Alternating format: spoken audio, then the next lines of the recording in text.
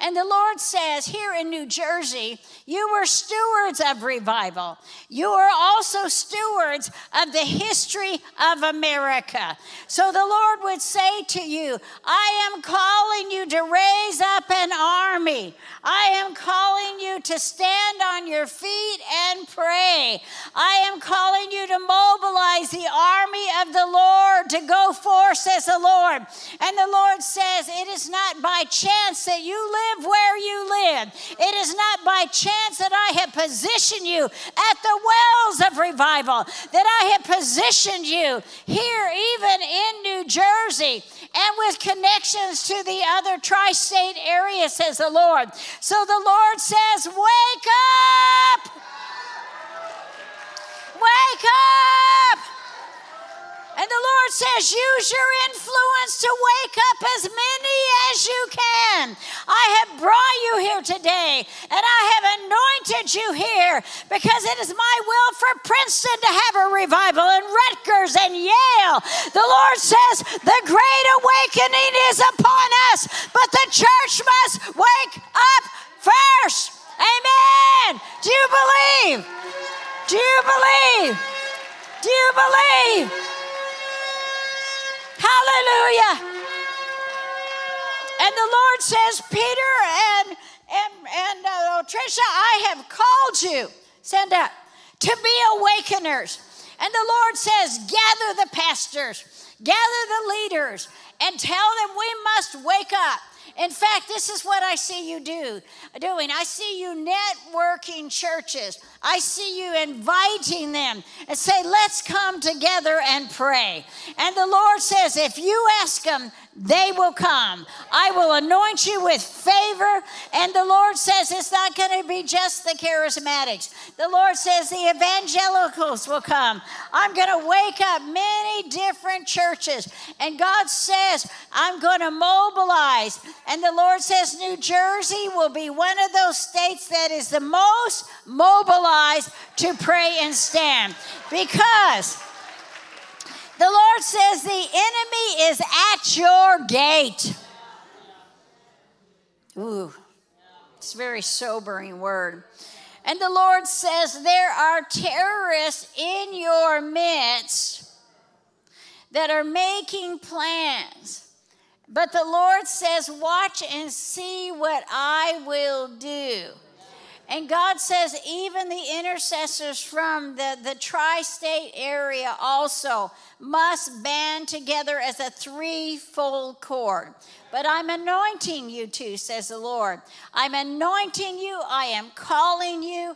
I'm going to use you to bring them together, says the Lord. So, Father, we just thank you for this anointing to sound the alarm, on my holy mountain. In Jesus' name, amen, amen.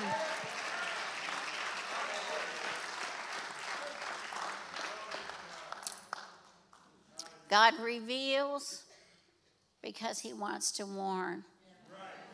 And so, I think what is happening is that we are beginning to understand how much of our civilization we have lost, but we didn't know. We didn't know. Because most of the church is not on TikTok or things like this. But I was shocked, absolutely shocked.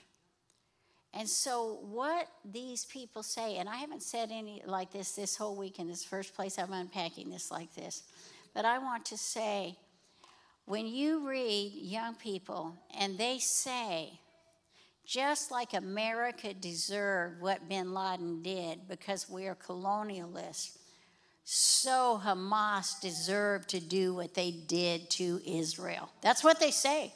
That's when they're saying from the river to the sea. That's what they mean, that the Israelis are colonialists and they should be wiped out and that Hamas has a right to do it. Is that sobering? Come on, sometimes we have to talk about things in church that are serious. In the history of our nation, in our nation's history, we know that the pulpits of America thundered with warnings. Thundered. And the Lord says, I want to put the thunder back in the pulpits of this nation. Amen. This is a little switch, but is Josiah here, the little girl? They went to get her? Okay, well, let me know. Can I just say this? The Lord spoke to me out of Samuel, and he said he's loosing the blacksmiths back into the church to train the leaders with their swords and spears. Yeah. We have to beat our plowshares into spears. And, now listen to me. When I was speaking to all these campus leaders, by Zoom, and we've done more than one, and there's revival on campuses. Believe me, there's a move of God. But Satan wants to stop this move of God. You understand this? Satan wants, what is he trying to do? He's trying to stop the revivals in our at least 30 campuses.